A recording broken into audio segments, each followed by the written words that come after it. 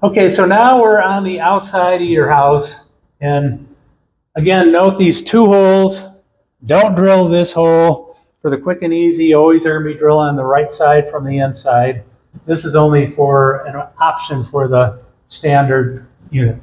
Okay, so this plastic was put on here so that these line sets can more easily get through the wall and keep all the drywall dust and things off of them, but it needs to come off so that you can actually do the connection. And sometimes plastic wraps cling, sometimes they don't. These are certainly doing a good job of clinging.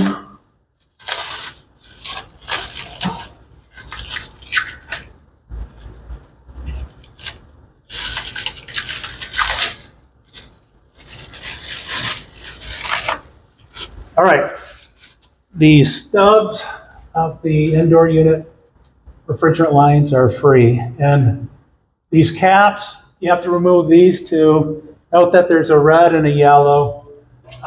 The outdoor unit also has a red and yellow. So and you won't need to know this because there's only one way it's going to work, but the red from this one goes on the yellow from this one and vice versa. So it's very much foolproof because only screw in one way. So these have to come off. The yellow ones, just pull them off. Red ones twist off.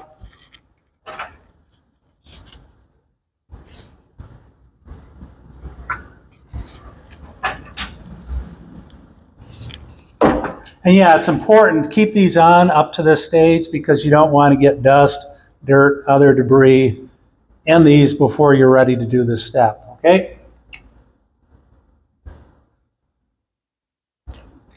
So we provided gloves. You can do these by hand.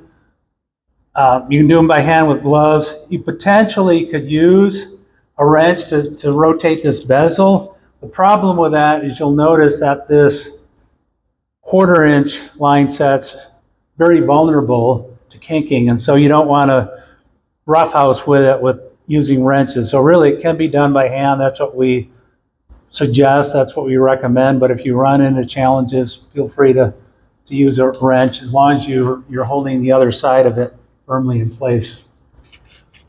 So they came through the wall straight, but they're going to have to be probably, to easily be connected, they're going to have to be put angled a little bit and create a fulcrum with your hand.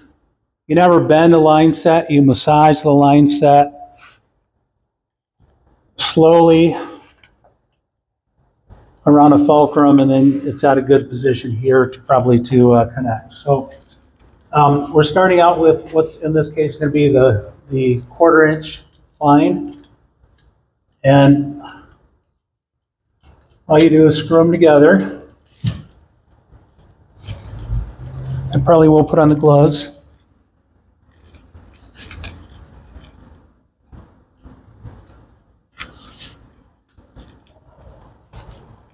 So one advantage of these, they're steel, so they can't be cross-threaded like you would with a copper connector, and that's often a problem with people that are attempting to DIY or even certain level of expertise, that if they're putting their line set on the outside unit or inside unit, if it's not lined up just right, that creates a refrigerant leak, and these are leak-proof.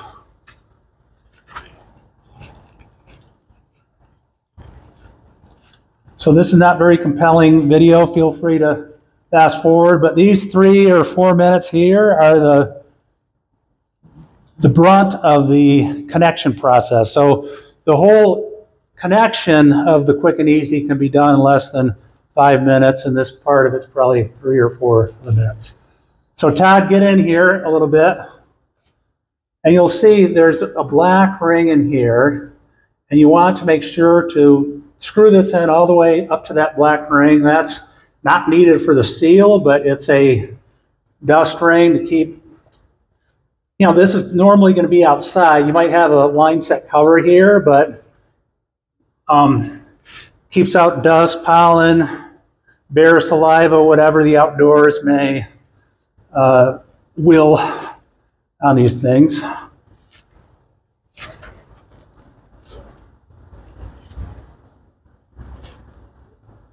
All right, now see, I'm working to support the line set here to keep it from kinking. And now if you look here, that's very tight. Okay, so onto the 3/4 inch one.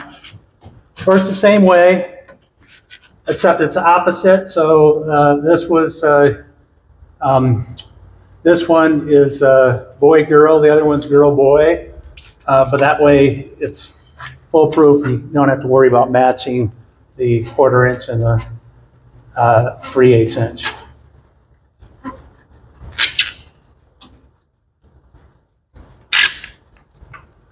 I'm not started. Like I said, it can't be cross-threaded, but it does have to be started right. Okay, so couple advantages of these is you'll notice we're only having to connect this in one spot. Competitive quick connect solutions, A, they require tools. B, they need to be connected in 2 spots.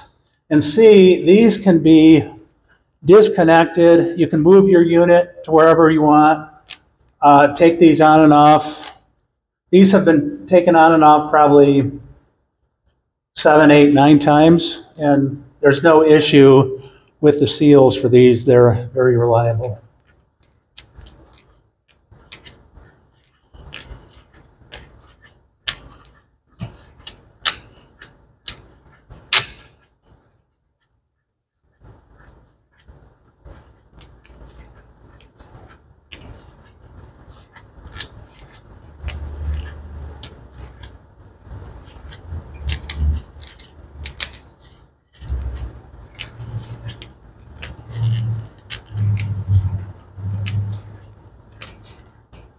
All right, so 3 or 4 minutes later, the inside is now connected with the outside. The refrigerant now can flow. There's nothing else you have to do.